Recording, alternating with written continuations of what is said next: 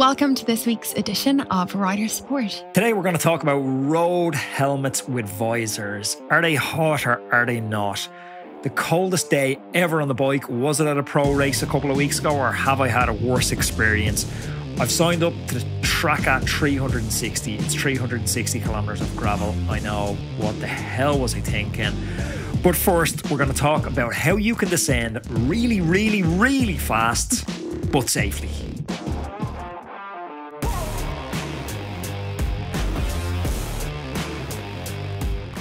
Sarah, how are you? I'm good. It's good to be back. This is a really interesting question. I'm going to be listening very closely to what you say about this. So here we go. Anthony and Sarah, thanks for the great content. I tune in every week. I have a question around descending. I was on a trip to the Alps with a group last summer, and even though I was first to the top because I'm light and fit, I was getting passed by everyone, even the 65-year-olds on the descents, even though I feel like I'm actually going fast and really pushing my limits. We're heading over to Girona for another trip in a few weeks, and I would love some advice on how to improve my downhill speeds. What's his problem with 65-year-olds going fast downhill? They're obviously just more experienced than you. This is something that I definitely need to listen into. I think I was a good descender when I first started cycling because I didn't really understand, if it went wrong, it could go super wrong. I was a little bit green. Now I'm a lot more cautious. Yeah, we went to Colombia on a bikepacking trip, and Colombia is it's a beautiful place to ride a bike. I'd love to go back there a little bit fitter and explore, maybe without you. So I didn't have to go at like 15k an hour. Off you go. But I would love to go back and explore it. But it's dangerous because there's a lot of potholes on the descents. And you need to be able to take, what do the cops call it, evasive action to get around that pretty fast, either a bunny hop or a swerve. Yeah. But you were like Mohoric on the descents. Like, interpretation or appreciation of risk. Well, I think it was just because, again, I learned how to ride following your wheel, and I was just essentially doing everything that you were doing. I was braking when you were braking, I was leaning when you were, and then as I've gotten more experience and just kind of that fear and those kind of little doubt moments going, oh Jesus, have crept in as I've gotten older and wiser. Now I'm kind of feathering the brakes more. Now I'm going slower. You start watching pro cycling and seeing the crashes. And it's like, oh, this is real. Yeah, this could be life-changing if I get this wrong. And I can. Yeah, I agree. So I think, any tips for Matt here? He's heading off to Girona and he wants a couple of kind of pointers as to what to do to improve his downhill speeds. I think the main thing is don't push beyond your comfort. Right. Because if you're already talking about you feel like you're already on your limit, maybe pull that back. You shouldn't feel like you're on your limit. I never feel like I'm on my limit, unless recently in Rossmoon I was definitely on my limit after getting dropped on a climb and I'm coming back at 100k an hour. You were taking chances. Yeah. There's no need to do that when you're out on and especially when you're practicing. Yeah, exactly. When you're on holiday and when you're out in the middle of the mountains, why would you risk that? So, but let's talk about what you can put into practice a little bit. We're not saying you should go on your limit, but you can practice this stuff at slower speed. I think positioning yourself on the bike means an awful lot. So if you're going through a left-hand corner, you want to have the left-hand crank up, the right-hand crank down. And it's actually very helpful to push weight almost through your right hip into the pedal to really ground the bike. You're trying to get downward force onto the bike. You're in your drops. I think that posture is very important. So you're getting your weight over the front wheel. So you're getting plenty of weight by the virtue of the hip over the back wheel and your head over the front wheel. So that connection with the two contact points, your tires on the ground, is really solid. I think that's a great starting point. Then start thinking about your line. Look ahead. I had one of my first team pursuit coaches said to me on the track, look where you want to go, not where you don't want to go. As soon as you start focusing on that looks slippy over there, that ravine looks very dangerous over there. Yes. Guess where you're going? You're going off that ravine, cue Larry Duff going off a bridge in Fort Ted. Brake before the turns. You don't want to be braking in the turn. When you brake, it kind of straightens your bike out. Less so with disc brakes than it did with rim brakes, but it still straightens your bike out. So you want to come into the corner with all your braking done, carry that speed through the corner, because what matters actually is your exit speed, not your entry speed. You don't want to come in at 80k an hour and go out at 60k an hour. You want to come in at 60 and go out at 80. So that's definitely another one. I think too many people steer in the corner when it's actually more about leaning with your body, using your body as like kind of something to steer. Like you're leaning more than you are steering. Steering seems like it's kind of hard to explain this, but steering's quite deliberate. Like you're actually moving the handlebars to change direction. On a descent, you're more leaning and you're trying to look ahead to visualize the line. So you want to apex. Brilliant thing to watch is like motorbike racing, Supercross or Formula One.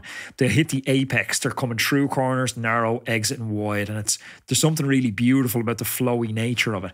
So when you see someone fast going down a hill like Vincenzo Nibali back in the day, or now you watch Mohoric or someone who's a master at it, they just flow from apex to apex. Very little steering, very little braking. It's actually like a thing of beauty. It is. It's beautiful. It's like a ballet. Coming out of the corners as well. A lot of the corners, you're going to have to pedal and accelerate out of the corner. So you want to think about the gear you want to be in coming out of the corner and have that gear changed mid-corner.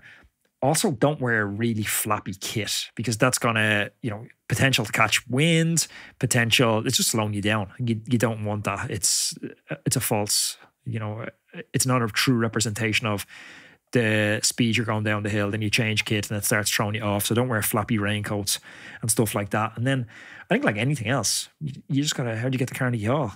Yeah, practice. You have a lovely turn of phrase. I'm sure you didn't coin it, but I have heard you say it a few times. Certainly to me, is smooth as fast and. Oh, we used to always say this. This is like, so me and Peter Ryan, we were doing the pursuit stuff. We kind of jumped on. Peter was, just for the listeners, Peter was on the back of the tandem.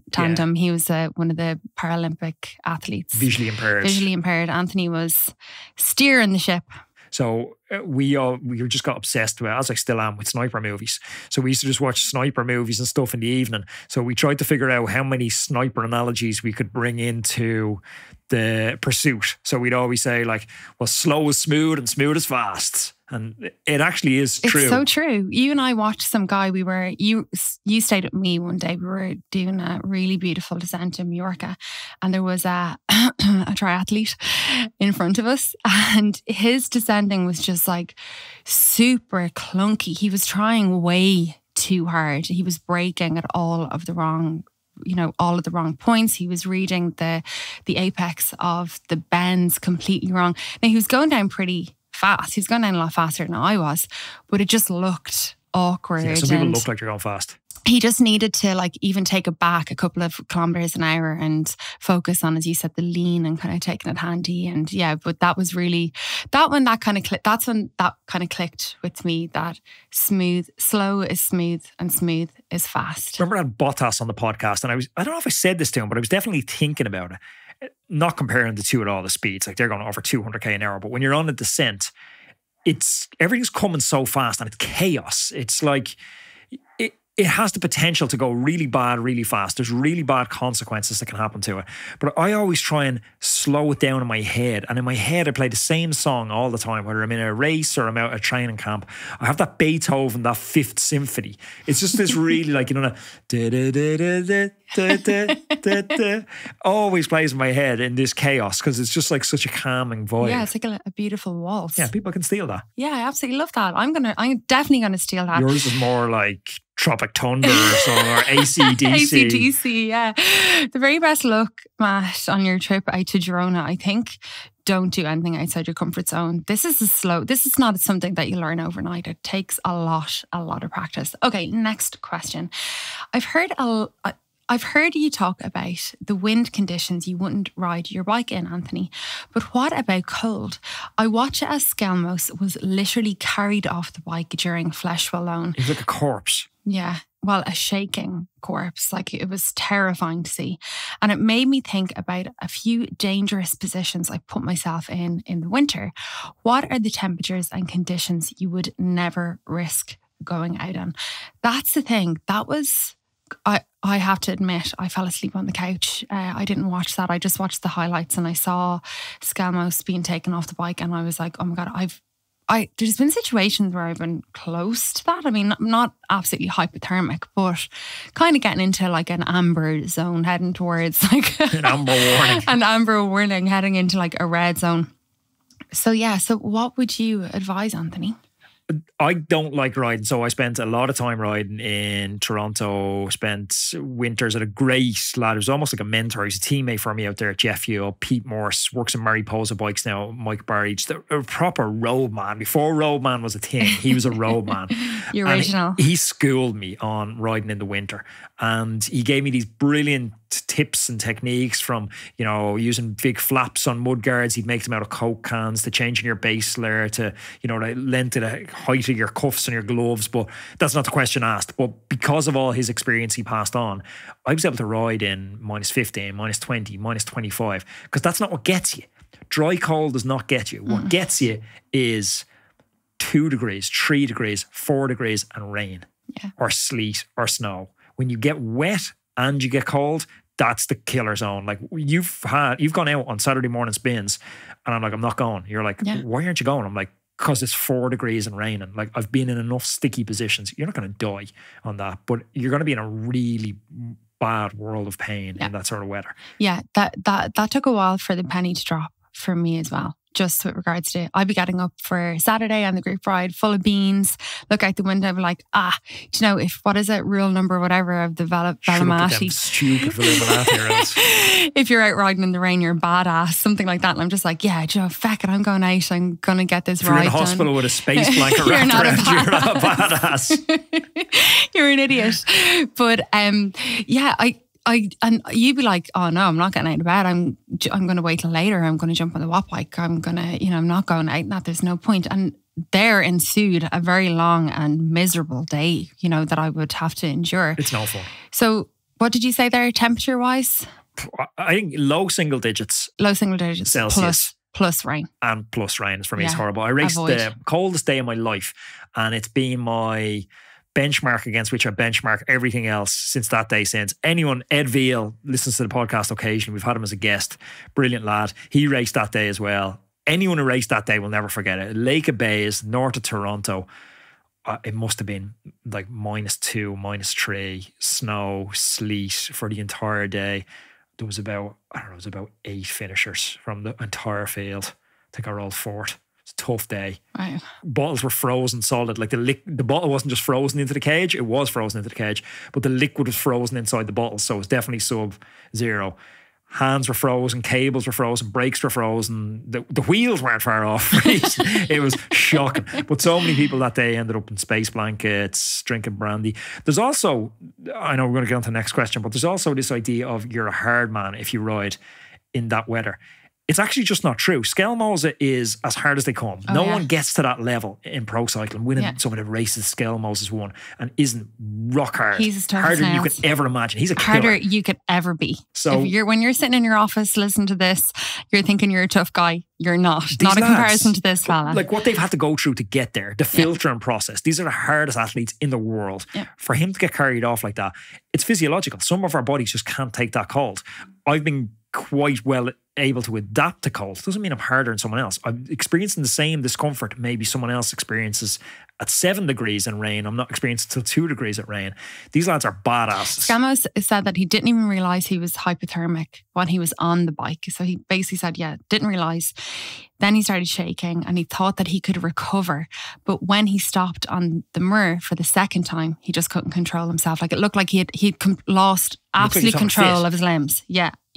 So there we go. He said that was one of the most uncomfortable things I've ever done. He's kind of underplaying that a little bit, but yeah, he is a tough guy. Hey Roadman, excuse the short interruption. I love riding the bike, but on account of being so busy with the podcast at the moment, I'm now what's called a time crunched rider. I never thought I'd see the day. But I have a tool. I'm using Wattbike to keep myself sharp and on point with specific sessions to maximise that available training time. I have a Wattbike Atom right here in the recording studio beside me, and when I have an hour in between interviews, I jump on. It's removing all the friction points for me. There's no more 10 minutes set up, unfolding legs, banging my knees off stuff, getting my hands dirty, the usual connection issues. It just works every single time. The Atom's perfect for virtual racing as well because it has crisp gear changes, it has 1% accuracy, and it has max gradient capability of up to 25%. If you're looking for an indoor trainer, I honestly couldn't recommend this any higher. I've been using a Wattbike since 2013. Honestly, it's the last indoor trainer that you're ever going to need. If you head on over to wattbike.com now and use code ROADMAN10, that's ROADMENTEN, and that's going to get you 10% off your Wattbike. Okay, next question.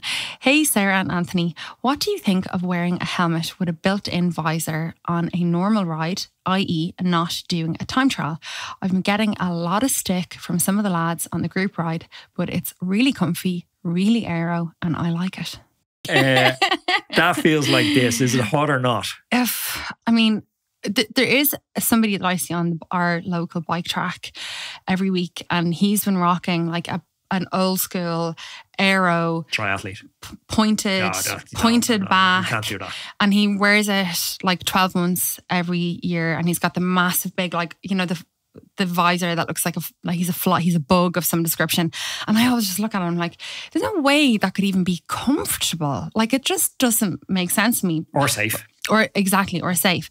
So the thing is, though, that the companies like POC, they've just released a kind of like a hybrid from their, you know, the aero helmet that we see the World Tour rider. We saw a good few of the teams wearing the, I think it's EF in the Tour Down Under. They had the POC aero helmet with the big visor. POC have actually come out with kind of like a hybrid for the road, but it still has the big visor. I've actually got a picture of it here, and I'll get Wes to put it in on the edit for anyone who's looking here on YouTube. But it looks kind of cool. Am I weird for saying that? Look, I think it looks terrible. You think it looks terrible? They all look like visors are terrible. There's nothing cool about them. Now, aero socks aren't cool, and I said they would never catch on, but there's enough of an aero gain. Yeah. You know, people are maybe going to do it. It's a bit tragic. I think we're going to... can you wear time trial helmets in a normal UCI race? You can't. But because these are kind of like a hybrid, I'm wondering, are we going to start seeing these in road races? Oh, no, you can wear these in road races. You can, yeah. These are road race helmets. POC basically claims that at speeds between 30 and 60 kilometers per hour, which is like quite a range. Only 100% difference there.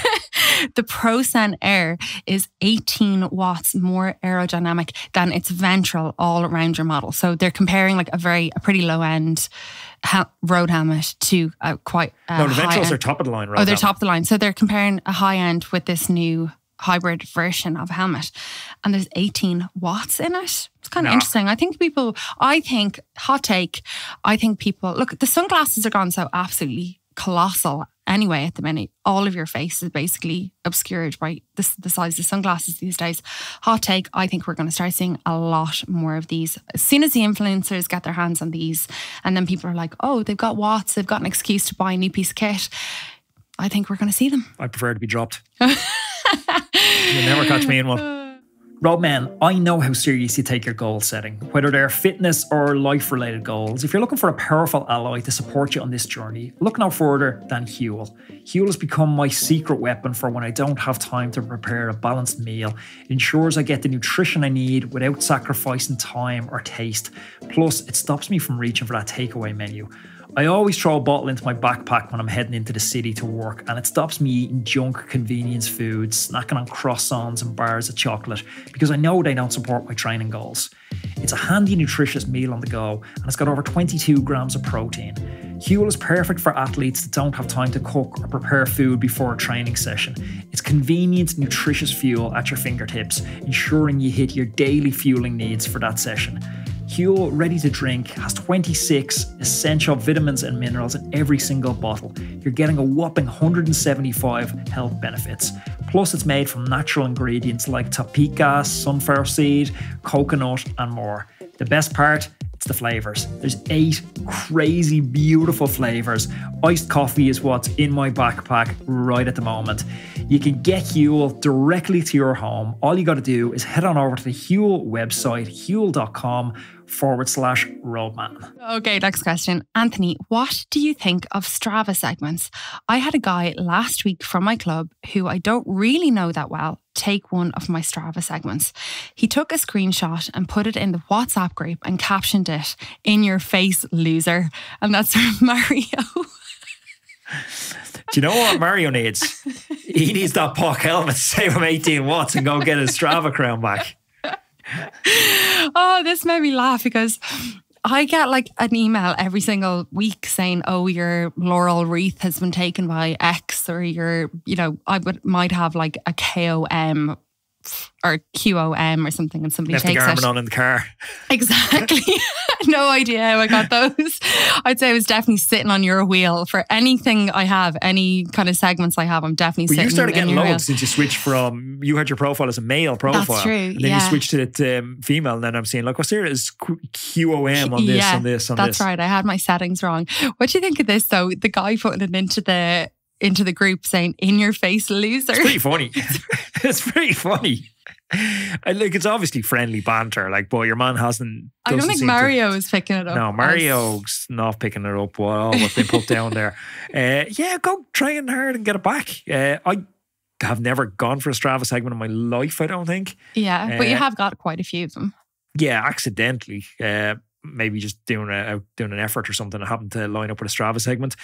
It's a little bit bizarre for grown men and women to be sprinting for imaginary finish lines against virtual opponents, but maybe I'm old school. I don't know. There's a segment that is on our Saturday group, right? Oh, I do want that one. Yeah, I'm not involved in this. This is for the big boys, and you have been holding this, or somebody else in the group, right? That you would be riding with. Yeah, have had it for a year, and we now have. There's a new sheriff in town called Johannes, hello. And he basically took the Strava segment one Saturday when we were all out, and he took it by like 90 seconds. Something. Roby clean off his wheel. I'll get it back. You'll get it back. That's coming. On one hand, you're saying there's an imaginary finish line. How much you said that helmet was? I need it. I need once. And then you can text him saying, "In your face, loser." Okay, next question. Anthony, I notice you don't have a tyre sponsor for the podcast. So, as an unbiased party, can you tell me what the best tyre is for my road bike, and what is the best tyre for my gravel bike? The gravel around here is mostly fire roads and prairies, nothing too sharp or rocky. I have read a lot of articles in the publications, but I don't know. The skeptic in me just thinks the manufacturers are throwing the journalists a few quid for a good review. I don't think that that's happening, but... Yeah, no, I don't think it's happening either. One good resource which will answer all his questions, bicyclerollingresistance.com. That'll answer all your questions. You can do your kind of research on what's a fast tyre, what's a puncture-proof tyre. They put it through really rigorous testing, all the tyres. They're not affiliated with anyone. Off the back of that, I've settled on a couple of tyre choices for the road. I don't see a better tyre out there than Continental GP5000 S 28mm tubeless. For me, run them at 65 psi for my weight. They're bomb-proof. Unbelievable combination of rolling resistance and puncture-proof. And then I'm addicted to the 47mm specialised Pathfinder tyres. Again, great combination of rolling resistance and puncture-proof. Puncture-proof means so much on gravel rides because it breaks your heart and you're stranded. Like, I done a long day, an 8-hour day on the gravel 2 weeks ago, and like on the first climb, the descent off it, there was 3 or 4 lads stopped with, like, I don't know how many of them punctured because I came past them fast, but they were like, they had tubes and they were trying to patch tubes or put new tubes in. Like, you can't be running clinchers on it. So good tyres, good sealants, and a good insert, and that'll get you out of a lot of holes. But we've had Dylan Johnson on the podcast, and he is kind of a gravel privateer. He does a lot of, I think he kind of prides himself insofar as he doesn't have a tyre sponsor. And I don't know if that has changed, but I'm not sure. He does a lot of rigorous testing on, and he has, I think the Pathfinder were his like particular kind of love and go-to. I think he's moved to a new tyre. He's moved to a new one. Yeah, but that's what I'm saying. Like, so maybe go and check out kind of what he's saying. That's because he moved bikes. He moved to Felts. Because he was with Factor. Across to Felt. Yeah. And Felt have more clearance for a 50mm. So I think he's gone to maybe a 48 so or 49. So Pathfinder didn't have a 50 because he likes a really big tyre. No, I have the Factor Ostro, and you can't get any more than a 47mm tyre on that frame. There's not clearance for it. So maybe, yeah. Yeah, okay. Do your own research. Yes. Okay, next question. Hey, Anthony, I've heard you are doing the track at 360. Unfortunately. I'm doing it too, and I'm kind of getting a bit freaked out now and potentially going to drop down to the 200. I see you there. I've been training hard and doing some 10 or 11 hour rides, but can anything really prepare you for 360 kilometers of gravel? What are your fueling and pacing strategies for the day? You know what I would say before he even goes, you go into the fueling and pacing. It's like decide before the day if you're definitely going to do the 360 or the 200. It's kind of like the night of your final exams, isn't it? And you're like, oh, will I take the honours paper or will I take the past paper? And you kind of chicken out the last minute and say, oh, feck it, I'm going to do the past paper, even though you were actually prepared for the 360. Or if you're going into do pass and you're like, well, I'll drop down to foundation at the last level. Potentially does happen as well. But yeah, I would say, would you say that as well? Like commit to your distance like now? Yeah, ideally, but I haven't committed. I'm kind of like, okay, so I've signed up for the 360, but then one of my friends dropped down to the 200. I'm like, well, I know I'm going to finish either. I'm not going to race either. I'm hard. I'm just going for the fun, the experience, hang out with the lads. 360, a lot of hardship there. 200, also a lot of hardship. We're not long back from Santa Val gravel race, 3-day gravel race. Around the same schemes in Girona, and tell you what, that gravel is, I haven't seen what route Traca 360 is going to be taking, but I can't imagine there'll be a completely new area. I would say that there'll be a lot of crossover that was happening with the Santa Val race, and it's tough. It's going to be a tough. Well, don't psych them out. Like, okay, no, fueling and pacing. So that was his question, not to get psyched out by Sarah for how tough Santa Val was. Nothing too complex, really. Like fueling, I'm going to try and eat like, you know, any of the recommendations. They're pretty standard now. Everyone's like 80 to 120 grams of carbs an hour. Don't do anything new on race day that you wouldn't do in training. It doesn't always have to be, we've been kind of fed that it has to be gels and it has to be bars. Like you can also have a handful of Haribo, big handful of Haribo is going to give you around 70 grams of carbs, which is a lot of carbs. But, you know, jump in and get your race specific stuff that you like. I'm using Velo Forte. Absolutely love that. Yep. Pacing, you just don't want to start too hard. Yeah. Everyone starts too hard. And I know it's cliche, but you can't start too hard on that. You need to know what your zone 2, upper zone 2 power is and just be stuck on that for the day. You're going to be on your own anyway, so there's no point in holding on to groups. So you'll dig hard on the first climb to hold on to a group to get a draft for what? Like then someone stops for a pee stop, you don't stop and you're on your own anyway. So yeah, I think we're a fuel pack, like a hydration pack. I think that's going to be key to keep hydrated in it because there's not that many refuel stops. Yeah, and that's what I was about to come on to. I was saying that it was really, really tough. And that's why I think that you need to go look at the route and know exactly when your food stations and aid stations are coming up, because they're really important for getting water, maybe grabbing some Coke or, you know, putting Coke in your bid-on, getting some gels that they're giving out on the day. The one that I think as well, and look, maybe this is a much more experienced bike handler than me, because I found the route quite tough and technical, particularly on the climbs. On the third day, I couldn't fuel or do any hydration for the first kind of 40 kilometers because it was so technical. I couldn't take my hands off the handlebar to eat, and then I completely came apart. So I think have a plan in your head that if you're not a good bike handler, if you don't feel like you can eat and drink on these kind of pretty hard ascents that are, you know, rocky, do yourself a favor and make hydration and nutrition a priority, because that's what's going to stop you from pulling out halfway through. That's good advice. Yeah. Folks, thank you for tuning in to another edition of Rider Support. Thank you for all your questions. You can keep feeding those questions across to Sarah or myself on X, and we'll get them answered week after week. There's another video up here, which I know you're really going to love, and down here is going to get you a subscription to the channel. Thanks for tuning in.